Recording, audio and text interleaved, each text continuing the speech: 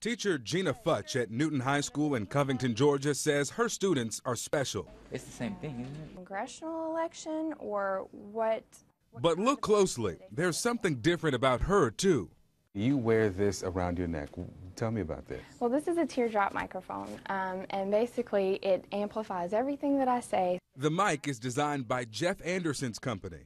The audio enhancement story started with my mother, trying to devise a system for my brothers to hear better in schools because they were hearing impaired. His family has been in the educational audio business for about 30 years, but what started as a simple microphone has now developed into the SAFE system.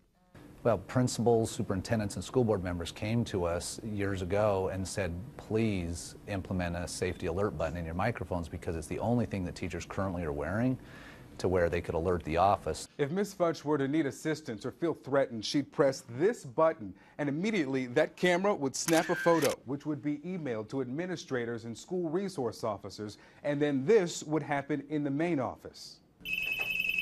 Attention administrators, I have a silent alarm in room number 44. The administrators and officers would come to this room, and the entire time the camera is transmitting a live signal and recording video, possibly for an investigation later. There's like 1,500 classrooms now across the country that have that.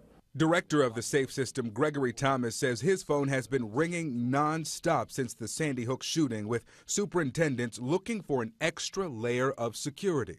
What would this have meant to the teachers and the students at Sandy Hook? I would say it's too early to tell. I think at this point right now, obviously, the gunman made his way into the building at the front door, and we have the ability also in this system to put a panic button at the front door that does the exact same thing that the button does that the teacher presses in the classroom.